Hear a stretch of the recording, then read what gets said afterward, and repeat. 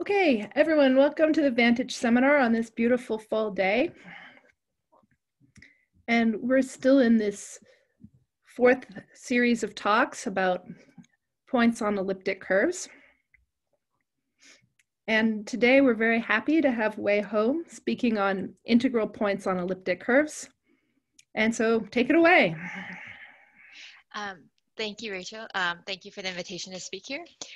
So today I'm going to be live writing my talk. There are notes posted that I think Drew will be sharing. So if you prefer to follow along there, that's roughly what I will be following as I write my talk, but hopefully this will make it a little bit more digestible as I go. Okay. So today I'm going to be talking about questions related to thinking about integral points on elliptic curves, which is maybe a little bit different than some of the things we've thought about so far in this series of talks. But it will very much use the ideas that we've seen about ranks of elliptic curves and rational points on elliptic curves. So I'll start by just talking about what I mean by an elliptic curve today. So I have an E, and I'm going to denote an EAB. Sometimes I'll just call it E when it's obvious. So this is going to be the elliptic curve, y squared equals x cubed plus ax plus b. And for most of today, we'll just work over the rational numbers. So a and b will be just rational numbers. And of course, we need the discriminant here. So the discriminant, maybe I'll call it delta AB. Again, I won't write down the AB always if it's obvious, just for simplicity. So this is negative 16 for a cubed plus 27b squared. This had better be non-zero in order for this to be an elliptic curve. Okay, so this gives us an elliptic curve in short Weierstrass form. And in fact, it isn't sort of unique in the sense that you can have two elliptic curves that look like this with different a and b, and they would actually be isomorphic. So this isn't a unique model for a particular elliptic curve. So AB and say d to the fourth a and d to the sixth b, for any invertible d here, would give us isomorphic elliptic curves.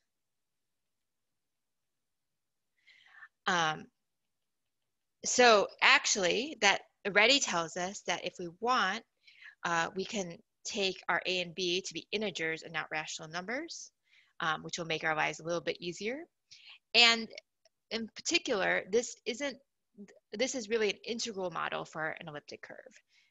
So really, this tells us a little bit more than just an elliptic curve. It gives us an actual integral model this way.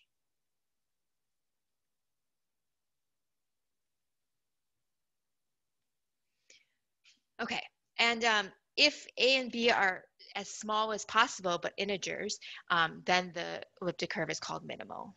So just to note, definition, if you have a and b in integers, and if, say, p to the fourth divides a, then p to the sixth doesn't divide b for all primes p, then this elliptic curve, this integral model, is a minimal model. Okay, and so today our goal is to study integral points on these models. And I'll just say integral points on elliptic curves for simplicity. Okay, and so we may have thought about points on elliptic curves before in different ways. So we might have thought about complex points, which is something we understand pretty well. Real points, we also understand pretty well. So complex points, you get a torus. Real points, you get the sort of usual pictures. You know, it looks like this or that. And then in the previous talks, we've spent a lot of time talking about the rational points, which we know are finitely generated abelian group. So they look like some z to some power, which we call the rank of the elliptic curve, plus some torsion part. And here, no matter which model, which integral model you choose, that doesn't affect the complex points or the real points or the rational points here. It really just depends on the isomorphism class of the elliptic curve. That will tell us what the, say, rational points look like. Okay. And we've seen in previous talks that this rank here is something that is not very well understood still, and there are lots of heuristics and models for trying to understand the rank. But the torsion is very well understood. At least over Q, we know exactly the options for torsion. And we know that it happens very rarely. All of them happen very rarely compared to just having no torsion or trivial torsion. Okay. And then today, we really want to spend our time talking about integral points. So here, I'm going to just put the AB here because the model is important. Okay. So what I mean by the integral points here are, well, exactly what you would think, which is I want solutions, x, y, to this equation.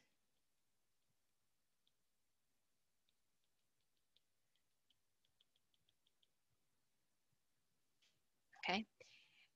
Now, unlike in the previous cases where we're asking for the points over a field, the complex numbers, the real numbers, or the rational numbers, here we're asking for these integral points. There's not going to be a group law.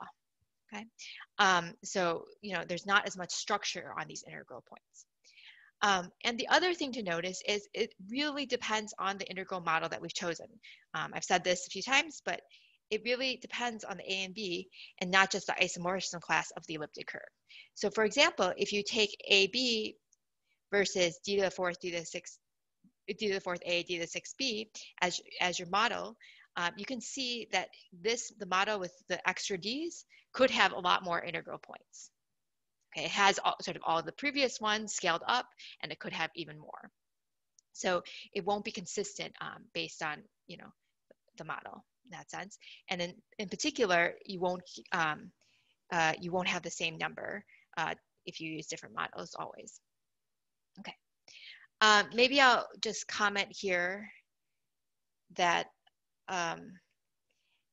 we can generalize a lot of this that I'm going to talk about to number fields, okay, and integral points in number fields.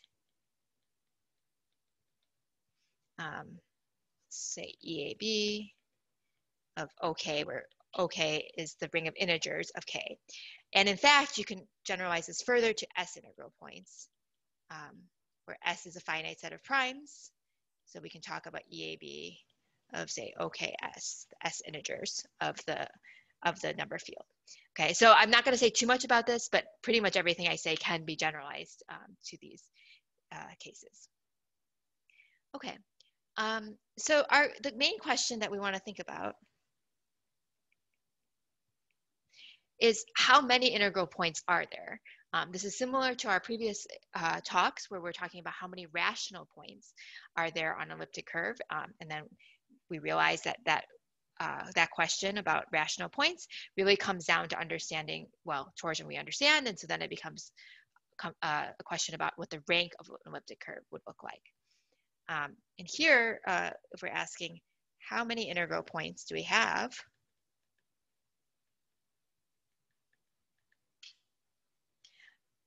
you can ask this question in several different ways.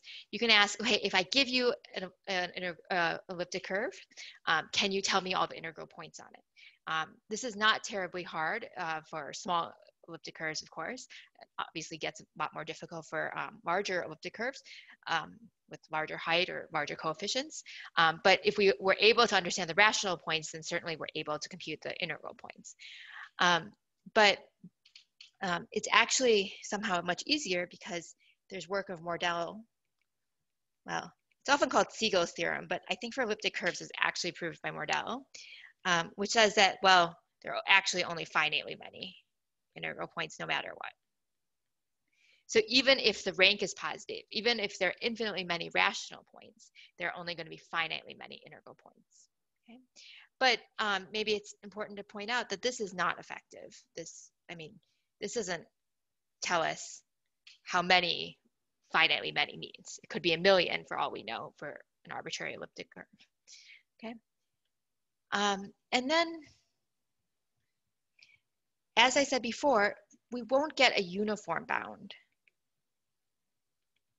So if we have finitely many, maybe we're looking for an upper bound, but it's not possible to get a uniform bound in general, meaning I won't be able to say there are no elliptic curves with more than 1 million integral points.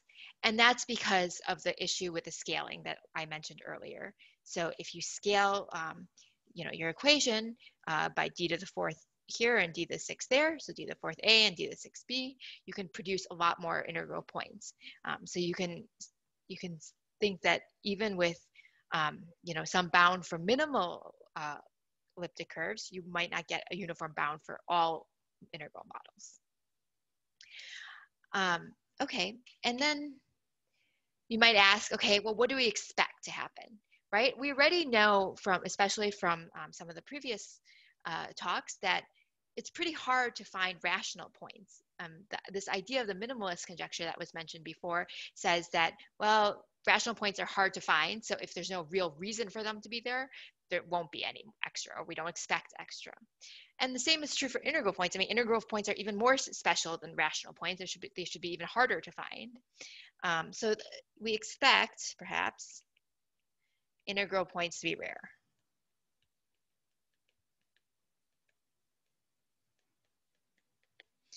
Okay, and so then you can ask, well, what about on average?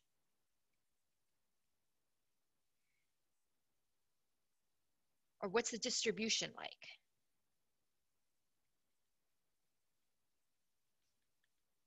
So if you look at a whole family of elliptic curves, on average, under some ordering, how many integral points do you expect there to be?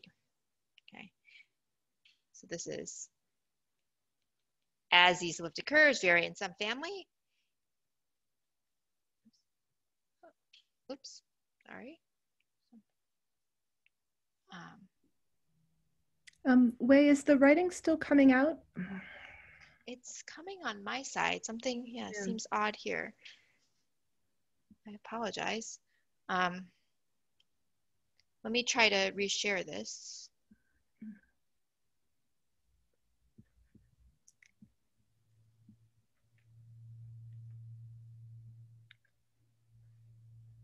Okay, is that okay? Oh, great. Yeah, that's much better. Mm-hmm. Thank you. Okay.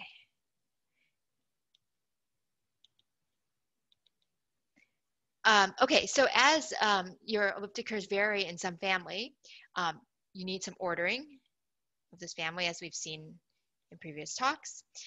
You could ask how many integral points are there on average, or what is the distribution of your integral points? Okay. And in fact, we know some things about this. So we have some information. So, okay, we know that, well, if the elliptic curve has rank 0, then it won't have any rational points in general. So 100% of rank 0 elliptic curves have no rational points at all, and so they should have no integral points.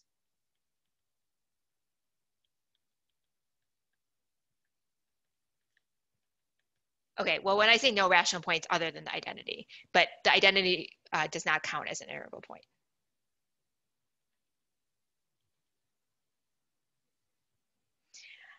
Okay, and that's because we know that torsion is very rare, and that 100% of elliptic curves under reasonable ordering, like height or something like that, which we've seen in other talks, but I'll define again shortly, have no torsion, have just trivial torsion, so they won't have any integral points. Alpogay proved in 2014 that 100% of rank 1 elliptic curves have very few integral points. In particular, they have less than or equal to 2 integral points.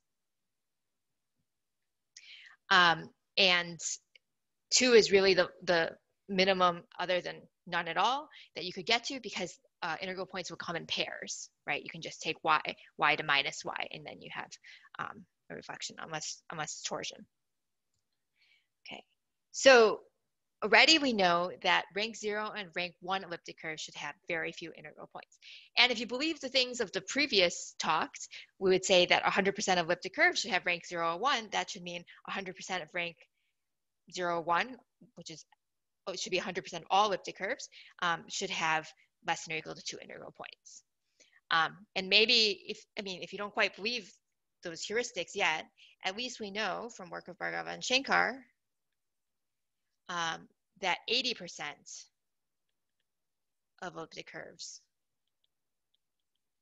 have rank 0 or 1, at least 80%. Okay, so that means that at least 80% of elliptic curves have fewer than 2 integral points, or less than or equal to 2 integral points, okay? But this doesn't answer the question of averages. This does tell us something about the distribution of the number of integral points as you vary over elliptic curves. This doesn't tell us that the average is bounded, for example, because you could still have some very small set of curves. The remaining 20% of elliptic curves could have tons of points, and an unbounded, huge number of points. So this, this doesn't quite answer the question that we posed up here, but it does give us some sense that we should not have many integral points. And in fact, I think most of us believe that, well, we do have 100% of rank 0 and rank 1 elliptic curves, and that they should each have no integral points whatsoever. All right, and so you could ask also about records.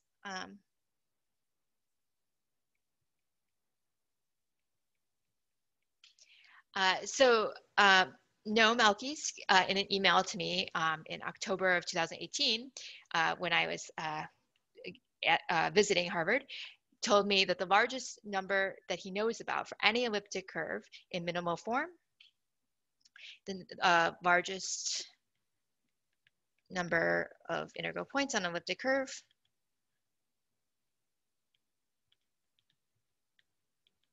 so minimal Weierstrass form, minimal elliptic curve, is 5620. This is 2 times 2810. And this curve has rank 25. Okay, I don't think he did an exhaustive search necessarily. Maybe he's here and can speak to this, but we can ask also then, are there minimal elliptic curves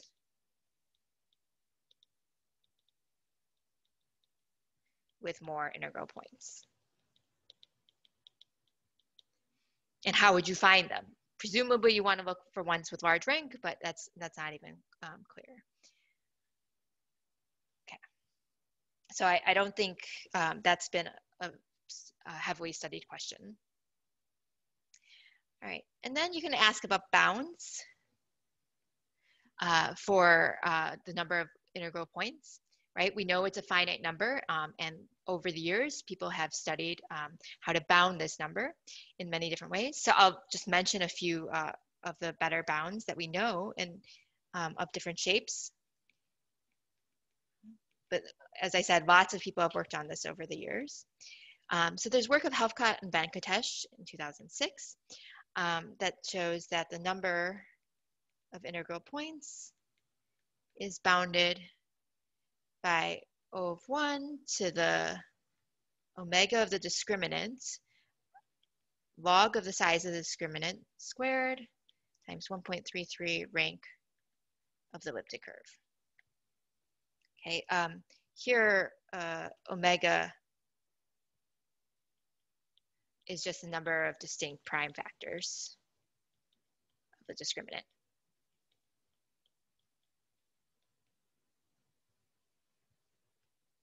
Okay, so as you can see, this bound is dependent on sort of the complexity, the number of prime factors of your discriminant, the size of the discriminant.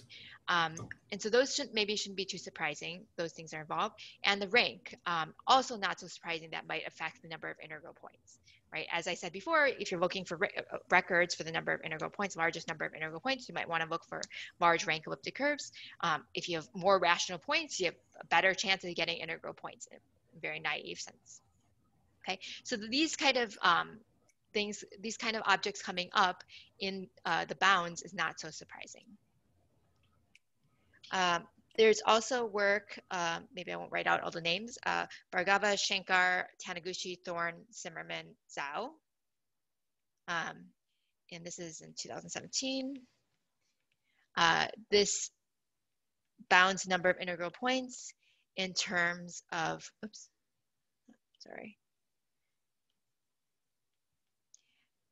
The discriminant to some power. 1117. Okay, and these kind of bounds have been in the literature for a while, where one tries to bound the number of integral points with respect to the discriminant to some power, and that power has improved over time. So I think the Helfgott Venkatesh also had a bound of this form, and this more recent work does improve on that. And it also builds on work of Brummer and Kramer. Okay, there are other sorts of bounds. So I would say this may have started with Silverman's thesis in 1987. And the bound is of a slightly different shape than we've seen. It's O of 1 to the 1 plus rank of the elliptic curve times 1 plus something I'll denote omega SS of the discriminant. And what that omega SS means here, this is the number of primes of bad multiplicative reduction for the elliptic curve. But if you don't know what that means, that's really just you take the J invariant of the elliptic curve and you look at the number of primes in its denominator when simplified. So something very easily computable. Okay. Again, it does tell you something about the complexity of the discriminant of the elliptic curve. This was only for a minimal model. For minimal model elliptic curves.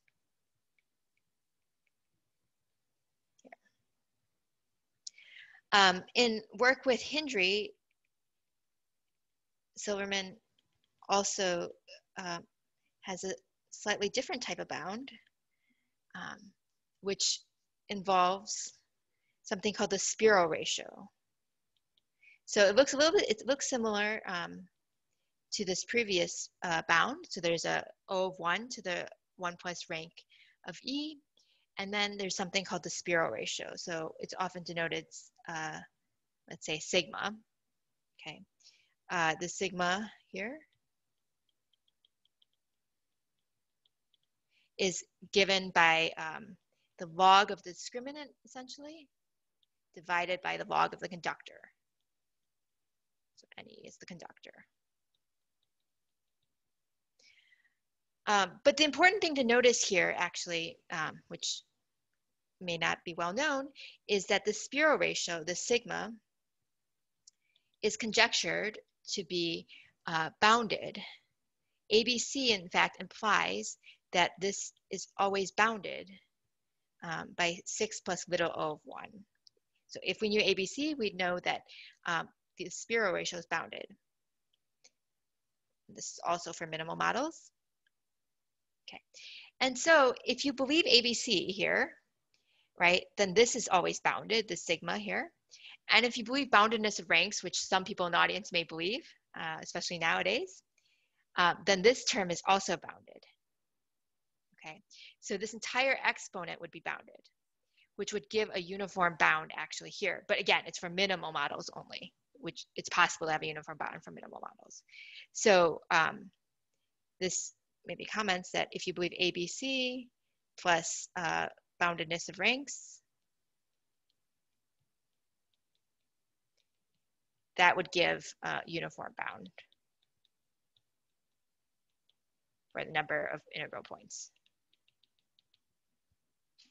Okay.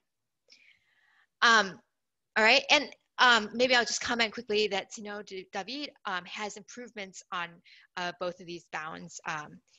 So it looks more like O of 1, say here, O of 1 to the 1 plus rank times something that's linear in the log of this term. And 1 plus rank here, and something that's linear in the log of this term. So actually significant improvements in that sense. But regardless, I haven't told you what these O of 1s are. So for the people that aren't analytic number theorists, this just, when I'm writing O of 1, I'm just saying it's a constant, but I haven't told you anything about what the constant is. And in fact, in all of these cases, the constants are very, very big. Okay, so often like on the order of say 10 to the 10th. So, okay, we get, possibly if you believe all these things, we do get some sort of bound, but it's a very big bound. If this is something like 10 to the 10th, and this is something like 22, and this is something like 6, it's still a very big number. Okay, and yep. Wait, there's a question in the chat wondering what the constants depend on. These constants don't depend on anything in these formulas. Yeah, and maybe if I could just go back to an earlier question in the chat from Bjorn, was wondering whether this record-setting integral point elliptic curve, does it actually been proven to have rank 25, not larger, and to have no more than that number of points? And how close does it get to these bounds, I might add? Okay. I actually don't know the answer to that, Bjorn. I don't know if Noam is here, but he would be the person to ask about that particular. I actually don't even know what elliptic curve it is. If you look at my notes that were posted online, I did a little copy paste of what I got from his email, so I don't know if it's actually. But he says it's for a curve of rank 25, so I'm guessing it's provably rank 25 in that case.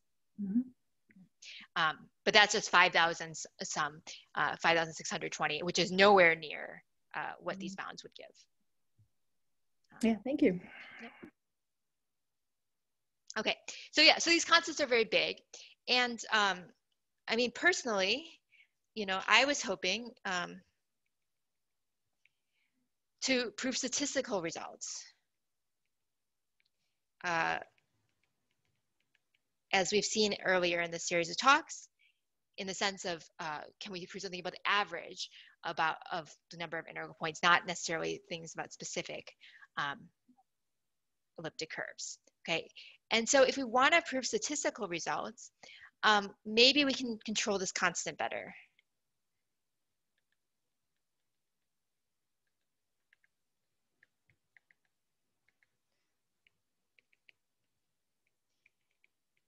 And the reason we thought that maybe controlling this constant better would help is that we actually have some control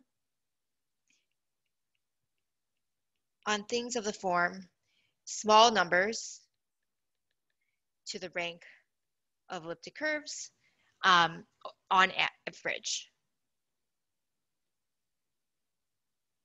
Okay, and that's because of some of the results that have been mentioned in earlier talks about Selmer averages. I'll review them in a moment, but this gives us some control over these kind of ideas. So if you have a small number to the rank, we have a chance of controlling that on average. Whereas here, this is a big number to something that involves a rank. We don't have very much control over in general on average. Okay, so motivated by this, this is, let me call this theorem 1. So this is joint work with Levent, Alpoge. We found a bound for the number of integral points that just uses 2 as the bottom of that expression. So instead of having that O of 1 that was huge, it's just going to be 2 to the rank of the elliptic curve. And then there's some more product here. So the product is over all primes P that divide the discriminant at least twice. And then it's just a linear expression in the valuation, the p-adic valuation of that discriminant. So it's 4 times the floor of the valuation divided by 2 plus 1. And you take this product over all such primes here. Okay. So the way I've written it, there is a constant buried in here, right? I wrote this symbol. There is a constant there that is quite big. It's on the order of 10 to the 7th, but it's only one such constant at least. It's not that constant raised to some high power. And here we have 2 to the rank, and then some expression over here. Okay.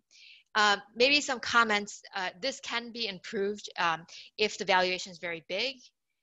For example, this, you could take the minimum of this expression and 2 times 10 to the 7th. So this you could think of this as an O of 1, but usually this is quite small, really. There aren't, I mean, for most elliptic curves, your discriminant is not going to have, you know, p to the 1,000,000th dividing it for some prime p. So this does not get too big. And you can improve on this in specific cases as well. So the idea here is that, right, this now becomes something that is perhaps a little bit easier to control. And this, as I said, shouldn't be too big in general. Okay. So I'll just remark here that one can generalize this theorem to S integral points over number fields.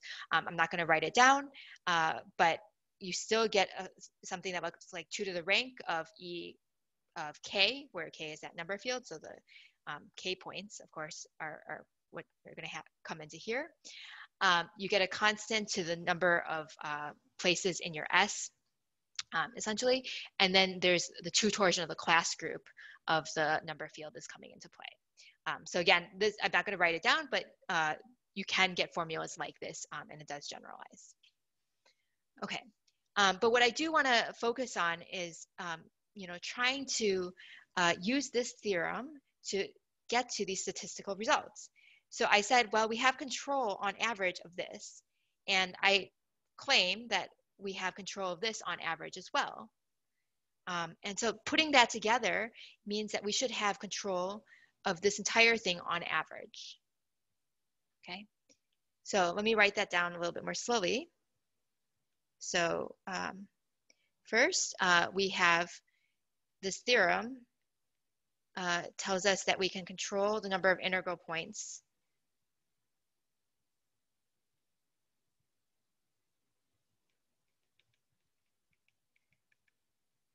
in terms of 2 to the rank,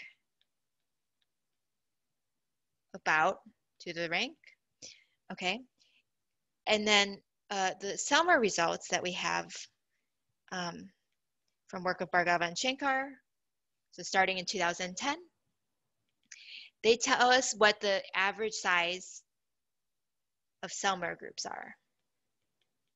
For n, well, let's see, n is 2, 3, 4, or 5. And the average size of Selmer groups are 3, 4, 7, and 6. Okay. I mean, for the purposes of today, I know Selmer groups were discussed in the previous talks. You can black box what a Selmer group is, except for certain facts that I will use.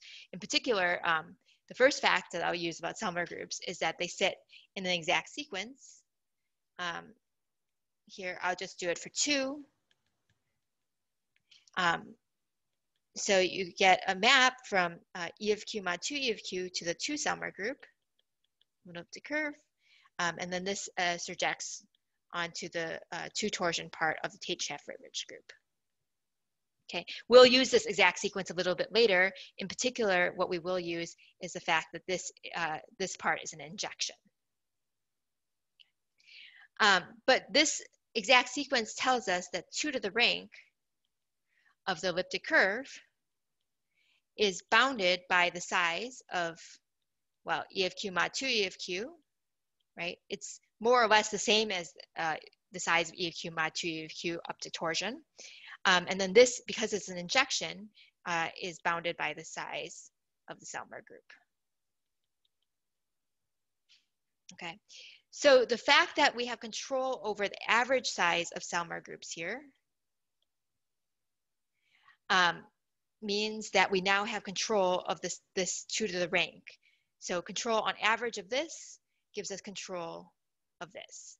And hopefully that means we have some control over here.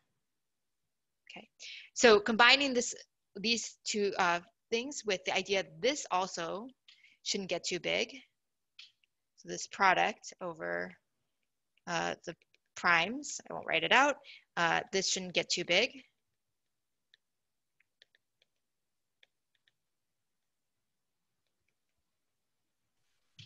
Okay, so combining these three ideas here gives us the idea that on average, the number of integral points should be bounded. Okay, so again, let me just review. What I'm saying is that we have some control over this on average because of the work of Bhargava and Shankar bounding Selmer groups. This being bounded on average is a standard sort of analytic number theory computation. And then altogether, that means that on average, this entire thing should be bounded. Of course, it's not quite so simple. You can't exactly split up on average for the two parts of this product. You do have to put in something about Holder's inequality. So there's a little bit of work there. But that's the main idea. And so the theorem that you get then, let's call this theorem 2. This is also joint with Levent. Is that, well, let me name my family of elliptic curves. So we'll talk about all elliptic curves, EABs, with discriminant non-zero, of course, here. Okay, and we're going to order them by height.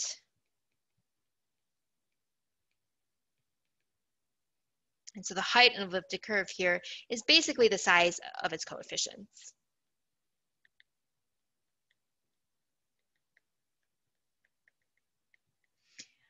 Okay, then the theorem is that actually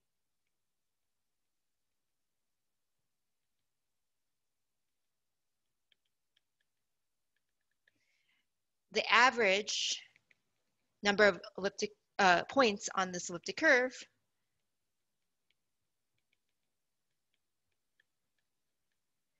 okay, the average over this family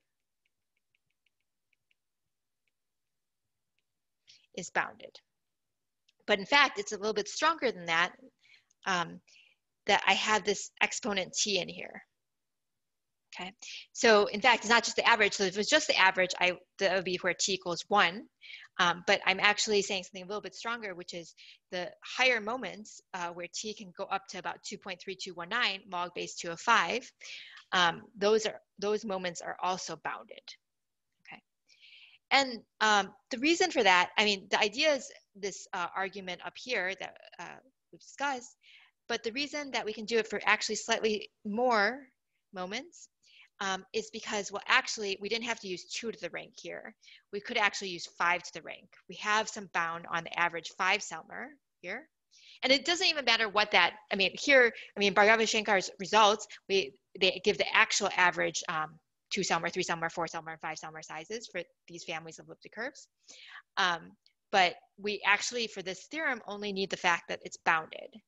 And so the average 5 Selmer bound here tells us something about 5 to the rank here. And if you go back to our original theorem here, well, we had something about 2 to the rank, but that means 2 to the rank to the log base 2 of 5 would also be bounded. So we can say something a little bit stronger. Okay. So this theorem tells us that, you know, not only is the average bounded, but also some higher moments of the number of integral points are bounded here. Okay. let me just comment that this can be generalized to other number fields and S integral points also. This 5 here, right here, is coming from the fact that we have a 5-Selmer bound. So if you knew something about the n-Selmer group on average of elliptic curves, you could improve this to log base 2 of n. And the average, if t equals 1, this average being bounded was proved earlier by Levin himself in 2014 and also Do-Young Kim in 2015. So the new work here is these higher moments. You don't have to use this family here that I've defined. You can also use different types of families, like the family of all minimal elliptic curves or all semi-stable elliptic curves, or you can put on finitely many congruence conditions. You can tweak this quite a bit. You can also study families with marked points. There are lots of other families that you get similar types of results for. What it requires is actually understanding the Selmer averages, as we saw. That is a crucial ingredient, and there aren't that many families there. It also is not automatic from understanding that. So it could be that you have a family of elliptic curves where you have some information about the average 3 Selmer size, say, but the second part of the that product over all primes where p squared divides discriminant, that second part does not get bounded. So it's not an automatic thing, but this theorem does apply to many other families as well. Okay. So in the last 10 minutes, I want to give an idea of the proof of theorem 1. Hopefully the proof of theorem 2 is already a little bit clear idea of what happens. And I want to talk a little bit about how we proved theorem 1 because it's quite classical actually. But before I get there, are there any questions that I can answer?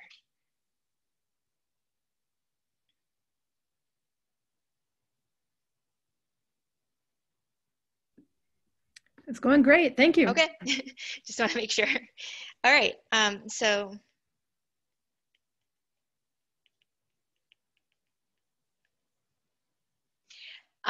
the idea of the proof of theorem 1, so theorem 1 was this bound that I gave, which involved 2 to the rank and some product that had to do with valuations of primes that divided the discriminant to high power.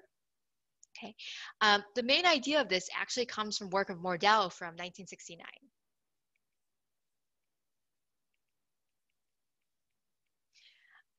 So Mordell wrote this, and I don't know that many people knew about it, and translating into modern language actually makes it quite straightforward. But he related integral points on elliptic curves. Well, he related them to binary quartic forms. In fact, he related them to binary quartic forms that represented 1, which meant that they had integer solutions such that you plug it in, you plug in f, your binary quartic is f, and you plug in your integers into that and it equals 1. But we don't have to use that language nowadays if we don't want to. So let's just have a quick aside on binary quartics.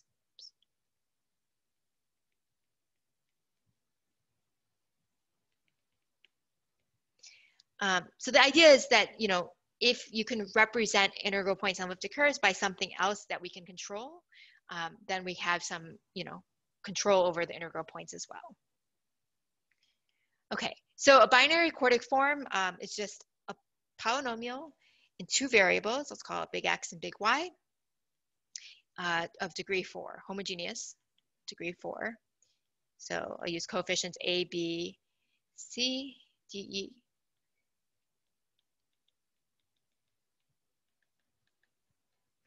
Okay, and we're gonna just think about these things over Q. So all my coefficients are gonna be in Q for now. There's some action of SL2, Q say, on here. You can think of it as SL2Q acting on sim4 of Q squared if you want. The space of binary quartics, you can think of as sim4 of a 2-dimensional space. And there's some polynomial invariance. That this is all very classical. There's something called I and something usually called J. So I can write out easily is just degree 2. J is something that's degree 3. I won't write down the formula here. But the point is that these two generate the entire ring of invariants. Okay, so the polynomial invariant ring is a polynomial ring generated by I and J. Okay, so these are the two that one has to think about when we think about the invariant theory of binary quartics. And there's also something called delta, or the discriminant here, which you can write in terms, well, you know you can write it in terms of the I and the J because it's an invariant as well. And despite that 27 in the denominator there, this does have integral coefficients in the A, B, C, D, and E. Okay. And the important thing here is that there's a geometric interpretation of binary quartics that is used in a lot of work related to elliptic curves. And the geometric interpretation is that if you have a binary quartic,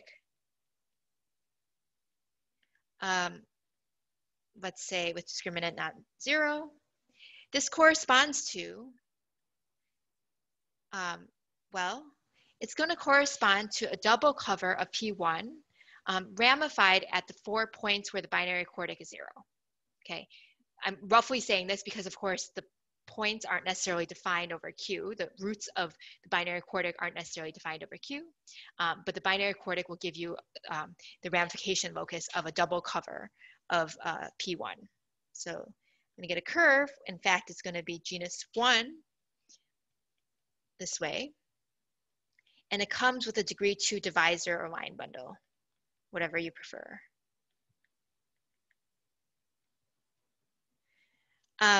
So we can write this down very explicitly, let me just say. And there are equivalences on both sides that I'll mention in a second. So we can write down the curve just as z squared equals f of x y, essentially. Okay, so this gives me a double cover of the projective line. And it turns out that this is a genus 1 curve. And it has a degree 2 divisor line bundle by the fact that it's a double cover of the projective line. Okay, and in fact, you can write down the Jacobian of this curve. So the Jacobian of a genus 1 curve is an elliptic curve. And so I can write it down in a short Weierstrass form if I want by using I and J, the invariants here. Okay.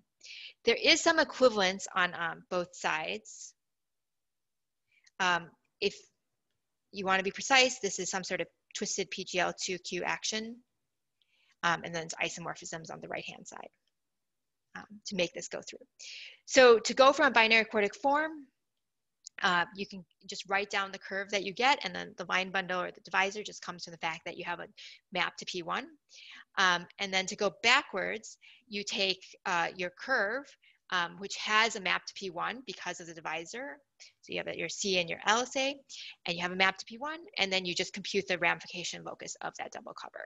So that would be the reverse map. Okay, and then the key idea here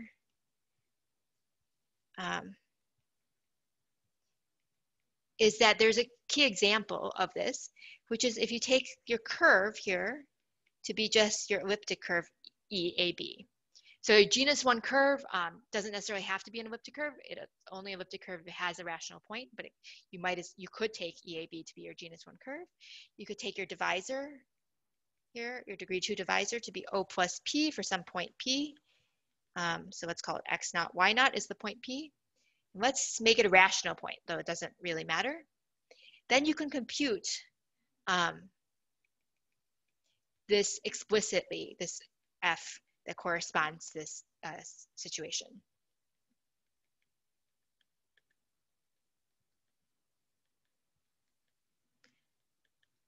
And you can see that X naught, Y naught, and A are involved in this expression. Okay. And this essentially gives the map that we talked about earlier. So we saw a map earlier from E of Q mod 2E of Q into the Selmer group, the 2-Selmer group of your elliptic curve. And it turns out that you can think of elements of the 2-Selmer group as, well, more or less binary quartics. Some sort of special binary quartics, not all of them, but they're going to be locally soluble binary quartics. So there's some extra condition here. So this gives a way to go from a rational point to a binary quartic, which is sitting inside the 2-Selmer group here. Okay. And this is the key idea of Mordell, which is that actually, you know what? We don't even have to take a rational point. We could take an integral point. Okay, so if we take an integral point here, we're still going to be able to map over to here. An integral point is going to be a rational point. And we can map all the way into the 2-Selmer group here. Okay, and so Mordell finds essentially explicit formulas for the kind of binary quartics that come up when you look at integral points over here. So we exactly understand which binary quartics come up as the image of integral points on this side. Okay, and then that ends up being the idea that we use. So I'll just sort of summarize that we have this picture. Let's call this composition map psi. We have a map from E of Z to E of Q. Well, if I want to be precise, right, this is really, I need to record the integral model here. And this maybe I can write, I'll write a scripty to say I'm taking the elliptic curve without thinking about the model here. Okay, and now I'm just copying the map from before. And then there's an injection into the 2-Selmer group here. But again, I want to think of this as binary quartics, special binary quartics. Okay, and so we know, so there's a formula that says that if we have a point here, oh, something, stop sharing? Yeah, stop sharing. Sorry about that. Okay, all right. So if we have a point on this side here, we can write down the binary quartic over here from this formula. And so the idea is then that, well, we know what the size of this is from earlier. We said that the size of this is more or less 2 to the rank. Well, it could be 4 times 2 to the rank if there's some torsion, some 2 torsion. So this is bounded by 4 times 2 to the rank of the elliptic curve. And this is an injection here. Okay, so if we look at this entire map, that means that the image of this map, the size of the image is bounded by 4 times 2 to the rank of the elliptic curve. Okay. And then the fibers are what you have to deal with here, the fibers of this map. How many points here will land on the same binary quartic over here? And that turns out to be not that many. And that's that product over all primes P that divides the discriminant at least twice.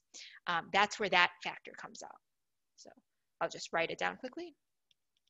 So the fiber of psi turns out to be bounded by that product. And that's where we get this theorem. So we just try to understand this, this particular map of sending integral points to binary quartics over here. Okay. So I'll stop there and happy to take any questions at this point. Thanks. Thank you so much.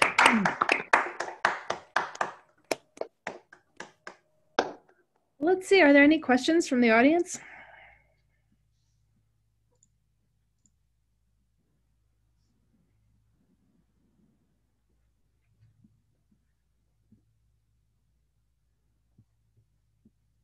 So when you're dealing with the fibers of this map, are there parts of that that are more difficult than others? We've got these 3 steps here. Here with these fibers at this last bit? Yeah, and so is it all in the... So the idea of this ends up being using sort of Diophantine approximation ideas. So we're very lucky that a lot of people proved a lot of wonderful theorems that we can just use. And so basically there's work of Bombieri-Schmidt and Evertse, I always pronounce that incorrectly, sorry, that tell us that there are not many solutions to 2A equations. So things that look like f of x, y equals 1. there aren't many solutions to that. And that's more or less what we have to count in this.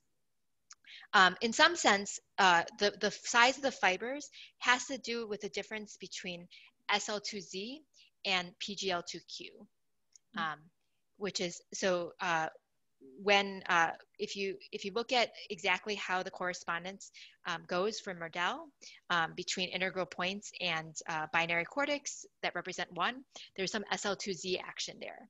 But when we talk about actual cell groups, there's an action that I mentioned that has to do with PGL2Q. So it ends up being that difference that really comes up here fundamentally. Yeah, thank you. Any other questions?